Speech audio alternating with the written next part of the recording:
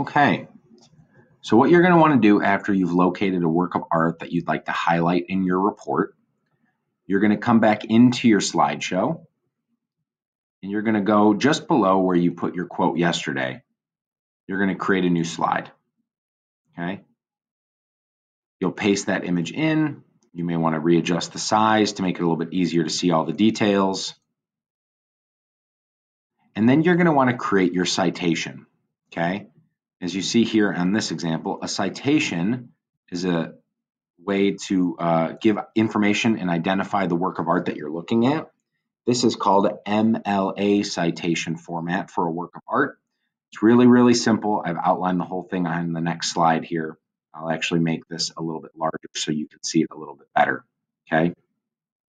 So MLA citations include 4 pieces of information, the first being the artist's name, the title of the work of art, the year that the artwork was completed, and then lastly, where that work of art is currently in the world.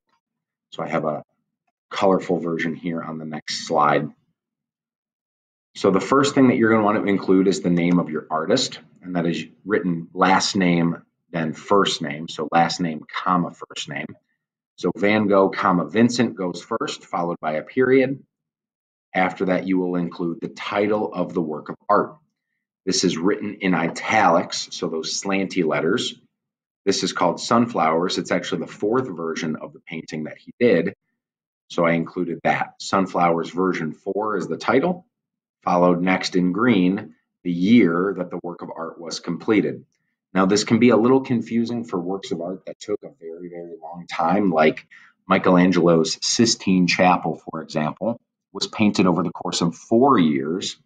So if that were the case for your work of art, you would include those 4 years in your citation, the year it started, and then a dash, and then the year it was completed. Followed next in orange is the location where the work of art is currently on display, or whatever collection owns that artwork currently. This work of art is at the National Gallery in London. This might say the Museum of the Art Institute of Chicago, or it might even say in a private collection because somebody owns it and they have it on display at their house or in a giant warehouse full of all their gold and diamonds. Okay, so wherever that work of art is currently, that information goes here at the bottom. So if I go back to where I put my image here, I would start with my artist's name, Van Gogh, comma, Vincent, followed by a period. I would then want to include the title of this work of art. If I go back here to the Museum of the Art Institute's website, I see that it is titled The Bedroom, and it was painted in 1889. So here I would title mine Bedroom. Remember, I would put that in italics, which are these slanty letters up here. Okay. Following that would come the year it was painted, 1889. After that, I would include where this work of art is currently being housed. I know that it's at the Art Institute because I got it on their website. And clicking, I can find even more information about this painting here. I can actually see who donated it to the museum and the reference number. If I ever wanted to go and look this up at the Museum of the Art Institute, I'd know exactly where to find it. So I'm going to type in that information here, Museum of the Art Institute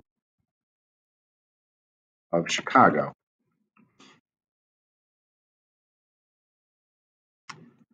So I've done this now for one work of art. As you can see here in my final finished version, I'm going to want to do that for 2 more works of art by Van Gogh, copy pasting an image for each and citing it each on their own individual slide. Okay, so that is your assignment for today. Happy hunting. If you have any questions, obviously you are free to email me. I will get back to you as quickly as I can. Yeah, good luck and have fun.